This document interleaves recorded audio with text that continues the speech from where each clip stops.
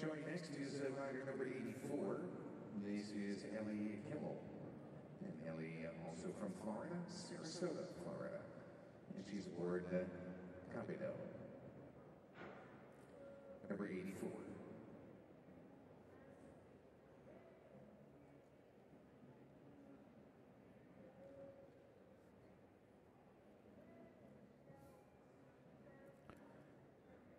This is a horse, I believe, this is a horse owned by Bobby Ginsberg. This is a horse that he rode in the jumpers and just recently decided to make him an equitation horse. And I believe Andre had him for a little bit and used him, and I believe Jeffrey Hessling showed him some.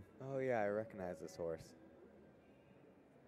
And I'm not sure who this girl is, but, you know, just looks a little rushed.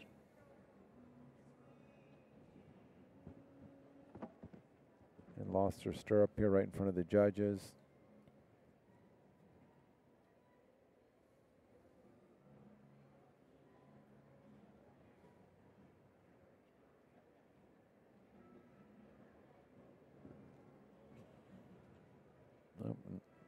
Another one we had a drive-by at the wall.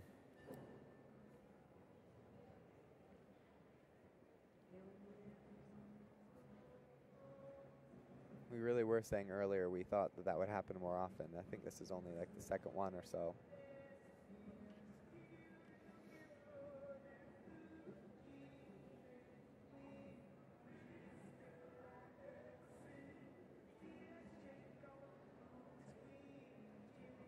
You know, it's you definitely can see the trainers, the riders, the horses that come here prepared and ready. You know, we've seen, you know, you talk about the standby and the riders that have, you know, you've got, you know, Missy's and Andres and, you know, Stasia's and a few of these kids. Dawn had to, you know, we haven't seen her on the standby yet, but I would imagine she's going to be right there at the top group. But, you know, so many these horses are, you know, so ready to be here.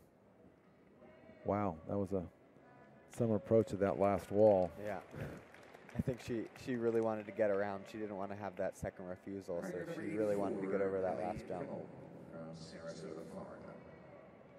You know, but, you know, like everything in life, everything's about preparation and being ready for the day. And, you know, I don't think you can, you know, leave any of the steps out for today. You know, again, we've talked about it's all down to one round, one day, and I think you really need to be